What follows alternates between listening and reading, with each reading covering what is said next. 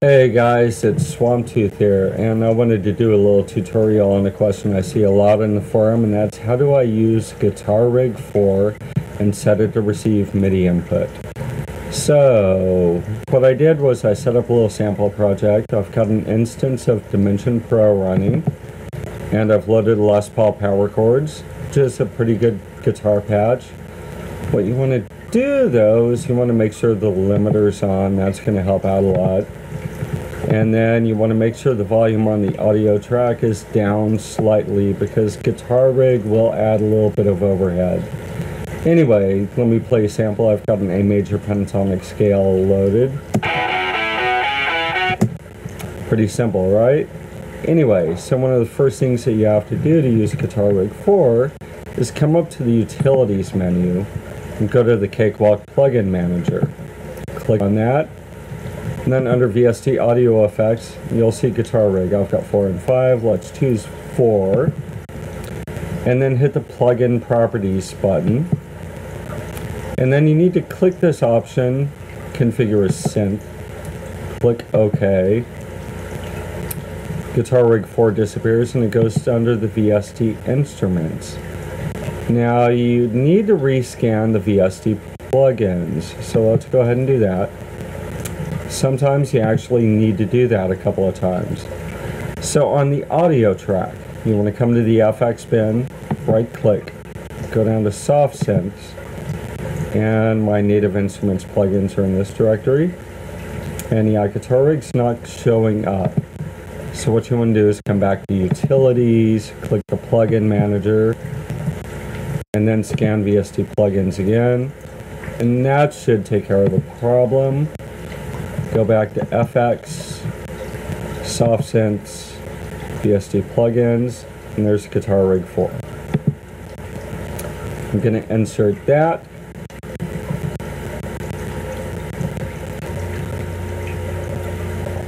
And there's my plugin of Guitar Rig 4. So it's set up just a little simple thing. Swing down to the filters and something people use a lot, which is the wah pedal. Click on that and drag it into the rack. Click the limiter to turn that on in Guitar Rig, and that's going to help out a lot.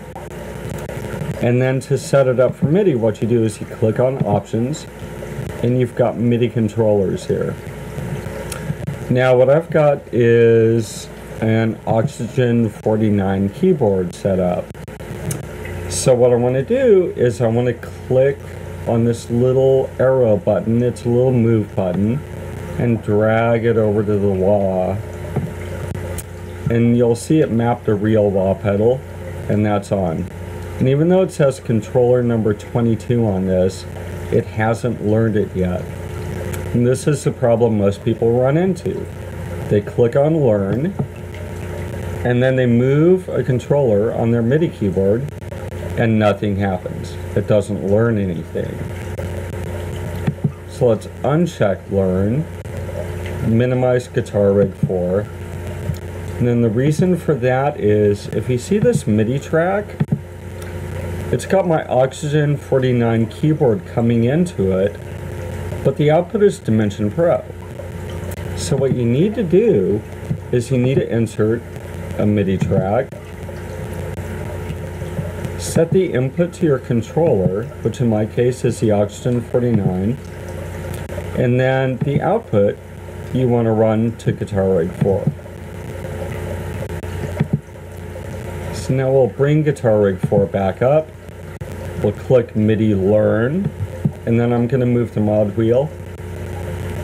Now you can see I've got the wah pedal moving back and forth as I move the mod wheel. Going to close that out.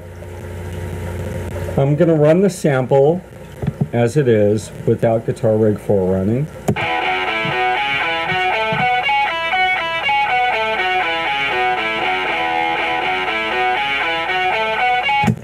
Pretty decent tone there. Pop the volume up a little bit. Yes, it is. I'm going to turn Guitar Rig 4 back on. What I'm going to do is So I'm going to enable write automation on this track that's going out. Let's just label this.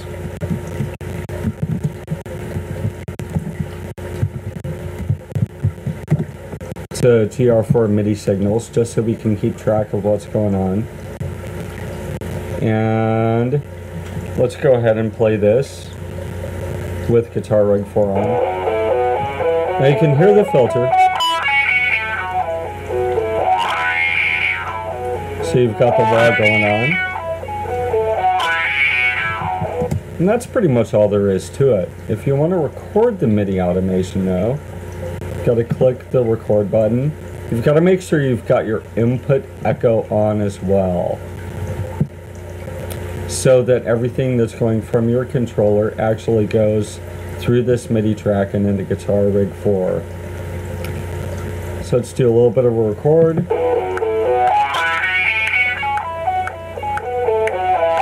And you can see the automation data being written down here as CC numbers.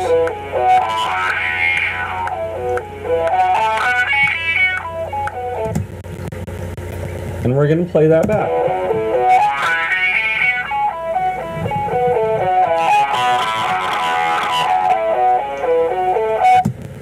So that's it. This is going to be part 1 and probably a 3 or 4 part series. I'm going to show you some other stuff that you can do with Guitar Rig 4. And anyway, that's it. Pretty basic, pretty simple, right? Anyway, like I say always,